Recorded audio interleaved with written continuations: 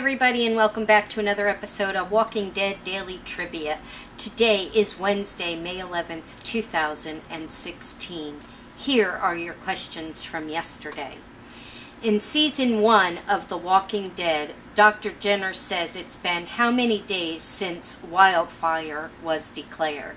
A, 234, B, 194, or C, 14?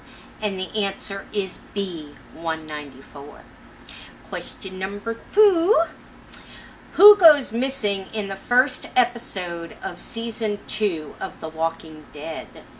A, Sophia, B, T-Dog, or C, Lori? And the answer is A, Sophia. We had a total of 9 players with 7 correct answers. In 5th place, Melissa C. 4th place, 1 Ashley 1. 3rd place, Greg Myers. 2nd place, Atheist Psychonaut. And in 1st place, Terry Johnson. Congratulations, guys.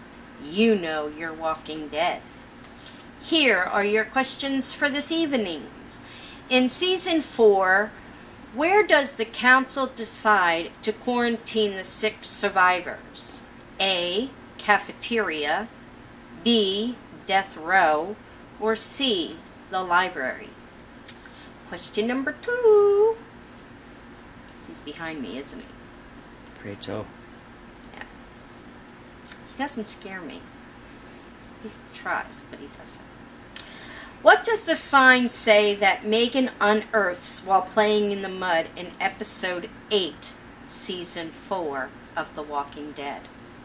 A, no trespassing, B, children at play, or C, warning, flash flood area?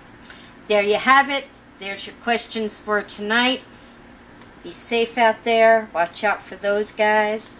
And we'll catch you tomorrow with the answers.